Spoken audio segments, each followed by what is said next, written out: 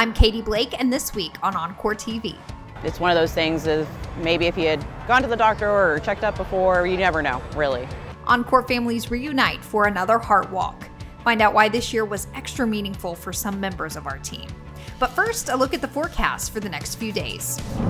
Well, the big player in our weather setup for this week was the cold front that moved through Texas late Tuesday night into early Wednesday morning. This did produce some severe weather across parts of the deep south on Tuesday, but for Texas, this was really just a temperature dropping front, and we are feeling that change as of Wednesday as a colder air mass has moved into the Lone Star State. So here's what the next few days look like across Oncor service territory. Out west toward the Permian Basin, 47 and mostly sunny on Wednesday, but look at these temperatures, a quick rebound back into the low 70s by Friday. Down I-35 in Round Rock, chilly and mostly sunny on Wednesday, still in the mid-50s on Thursday with a few more clouds. Then overcast with some isolated rain on Friday with highs getting closer to 70 degrees. East Texas and Tyler, a cold but sunny day on Wednesday. A few more clouds will be around on Thursday, and then cloudy skies with a few isolated showers Friday with highs back in the mid-60s. Over in the Metroplex, it's going to be a chilly and sunny day Wednesday.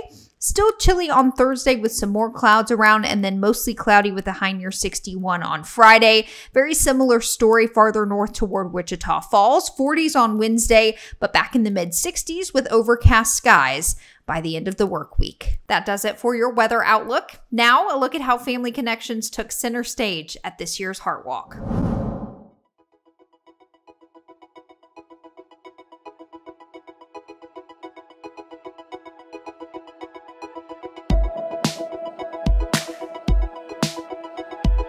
I'm here today because the Heart Walk is really important to me and my family. I've experienced some heart issues in the past.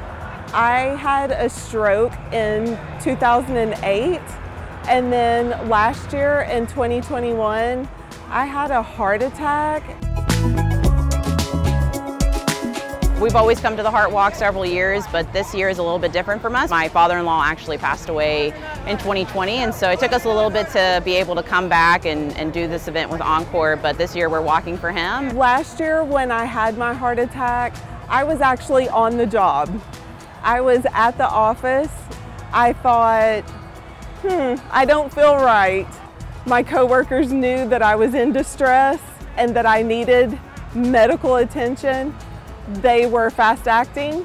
They got me an ambulance, and they were able to get me the care that I needed quickly. It was about 2 years ago. You know, he really didn't have any signs or anything like that. It literally was just something that, you know, he was having back pain one day, and, you know, he had some heart failure, and that was it. I mean, it was like one day to the next, and it was something that he had no idea, you know. Well, I do the Heart Walk for the one just for my mom and the different families around us, because I have a lot of coworkers that are within the Heart Walk, but we mainly do the Heart Walk to help bring awareness and just to support the American Heart Association.